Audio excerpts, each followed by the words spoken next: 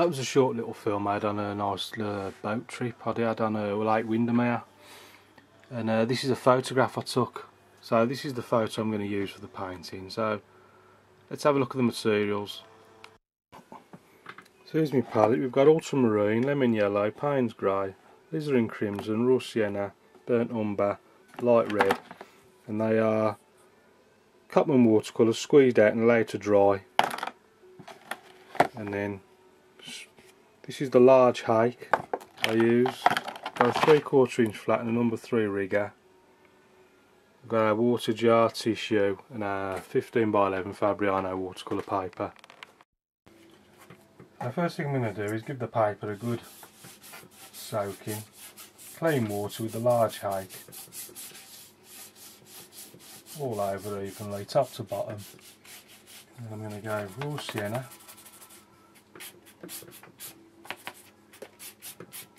Right the way down to the bottom. Not an even coat, just hit and miss all the way. Clean the brush. Take off the excess on the tea towel and then go into ultramarine. And just from the right hand side, just give that a quick sweep across. And then if you've wet it a bit too much, just watch out for the little bits dripping down and just catch them as they come down.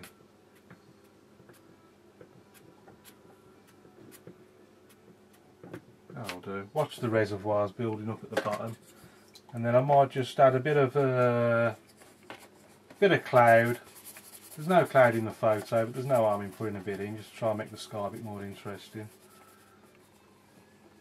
Put those over there, I think, somewhere. A few little clouds here and there.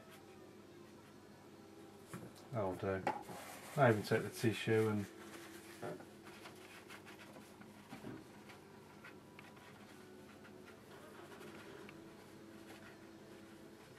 few little more bits in the sky.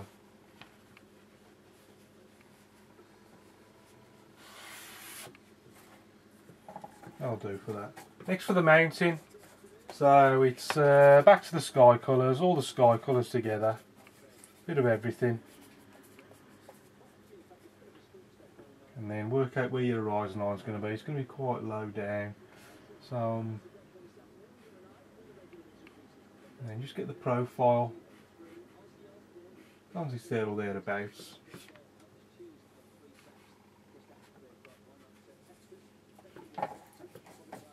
Not even just take a bit of that off just to make it look as if there's a bit of snow on there.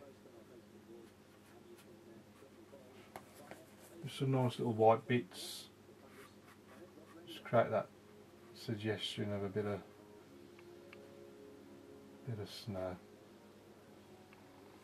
I'll do for that. Bit of raw sienna, lemon yellow. A few trees up there, ultramarine, get a nice greeny colour. And there was a few trees going up the mountainside, a bit darker.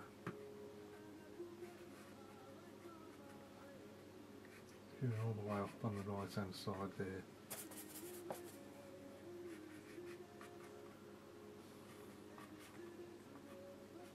And then down the bottom there's a bit more raw sienna. Raw sienna, maybe a touch of light red, but not too much red because it will soon dominate the palette if you're crazy with that. Tell you what I've forgotten to do, I've got to the reflections then on. I'll sort them out after.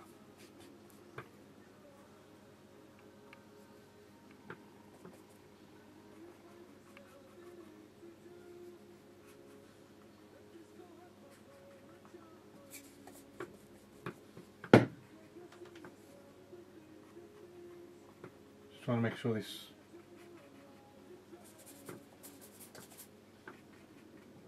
horizon line's level. You don't want it slanting one way or the other.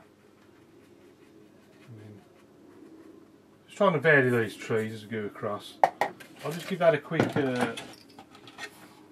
stretch, paper stretch. So I just want a flat surface to work with, so I'm just pulling it tight and refixing it.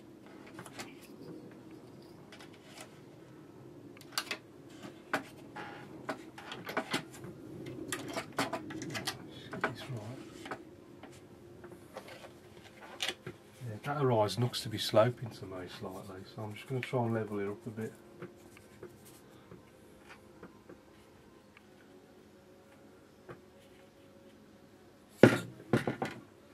A few more trees over here. And then what I'll try and do, before the paint dries, is just scrap a few boats in. Not so much there, because I'm going to put there's a closer little island there. So if I just get this a bit darker over here, just using the corner of the brush,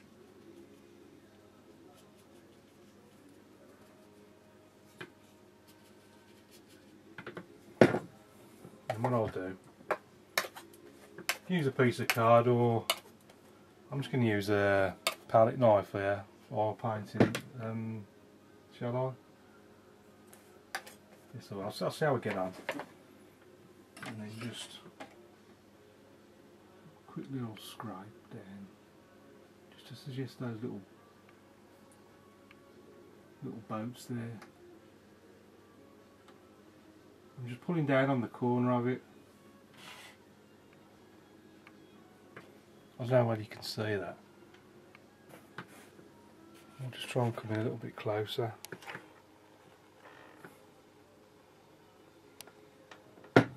Actually no, I won't. I can't. I was going to try and hold the camera and paint at the same time, but I'm quite that good yet.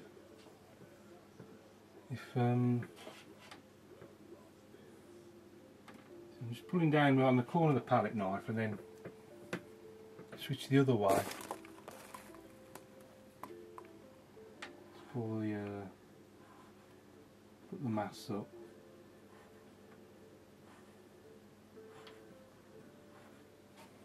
And there's just a few little boats there.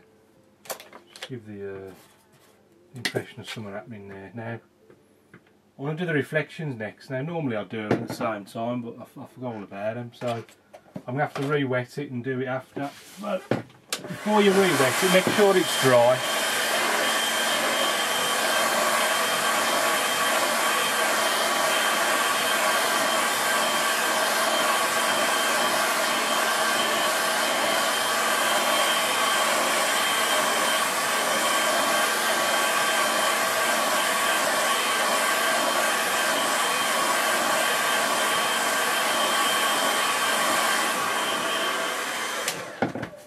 And then once you're sure it's dry, clean the brush in the water, and then just re-wet that section, the water part. Take the excess off, and then you're going to repeat all those colours now. This is why normally I'll do it at the same time. You see it's a bit awkward now. I've got to do the distant hills first.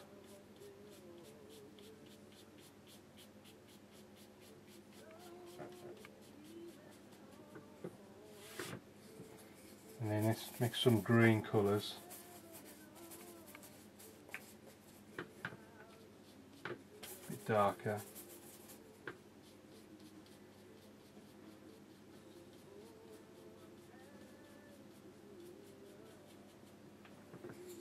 And these are a bit more a bit of that sort of raw sienna and light reddy bits there, haven't there? So this is what I do them at the same time, because now I've got to keep remixing those colours again. Trying to go back to this green.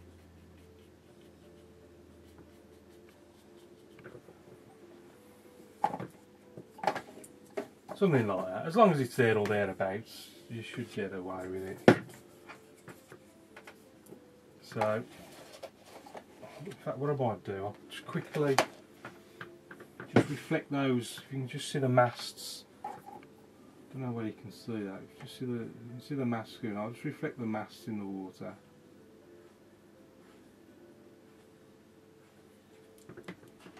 Maybe even no, that's drying it. No, I'll leave that at that for now. I'll give that a quick dry.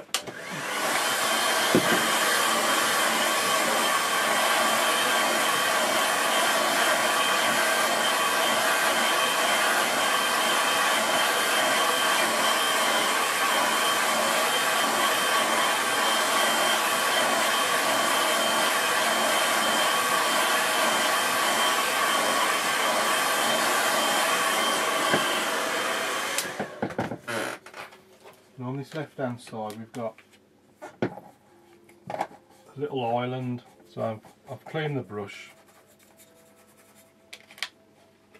I want some nice strong paint now, so I don't put too much water on. I've gone raw sienna, bit of light red, raw sienna. I've just done a quick dab in the ultramarine. I'm just working out how I'm going to come. So it's something like that. Maybe a bit of burnt umber. Well, you can see the hairs are now all over the place. So if you end up with this situation, just dip the tips into the water and bring them all back together again. Any excess water just take off with the tea towel and you're back to a chisel edge. And it's just getting that, just enough water on the brush to keep the hairs together. So I know it takes a bit of practice, but you will get there in the end. Just keep going and you'll get your rewards.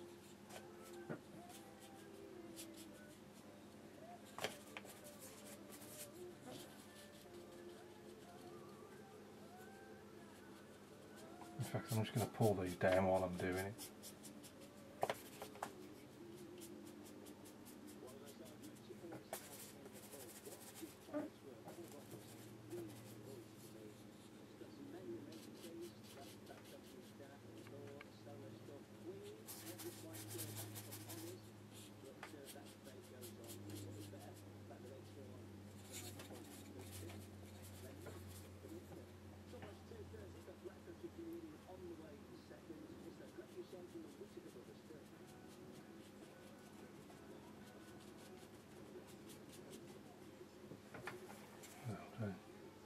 Scraping a few little tree trunks in there, you can see. Don't forget the reflections. Maybe another one up there. But no, it doesn't look very good, does it? Just paint over that one.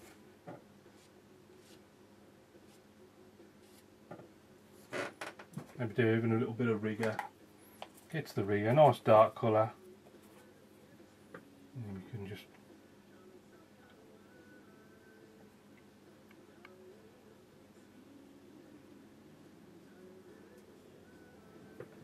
something like that. Just a bit of something different. Also in the picture there's a couple of buoys. The ones that bob up and down on the water, so I'll just put those in. Something like that.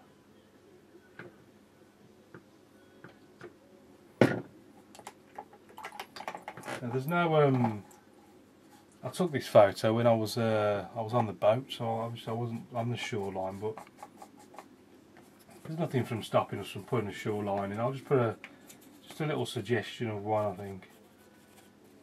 So if I just go a bit of raw sienna, ultramarine, burnt umber. Just want to get those hairs together. So they do my head in as well, and they keep splitting.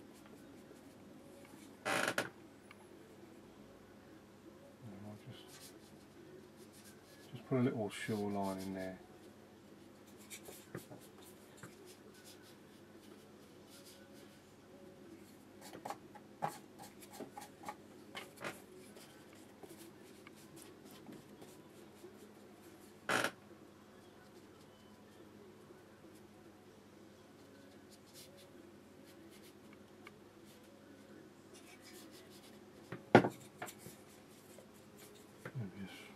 Flick up a few little reeds or whatever.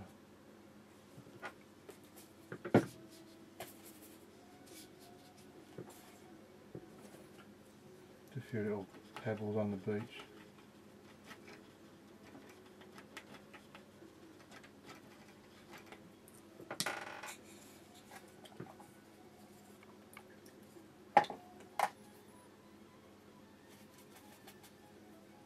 then switch to the rigger, and then up here I'm just going to stick a couple of birds flying over the trees, and then dark colour on the brush over here, just very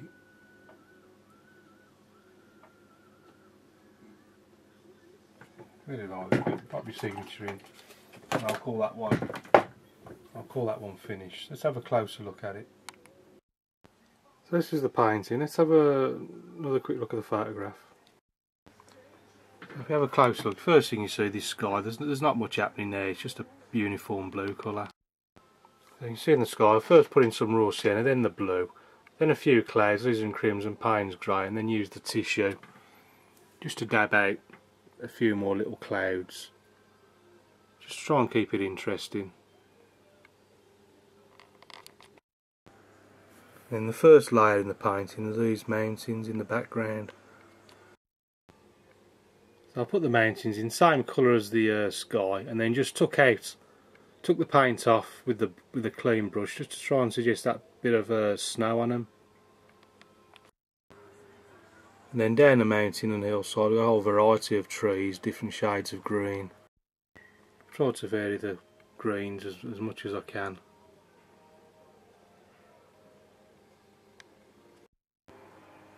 And then with this being Lake Windermere, we've got our boats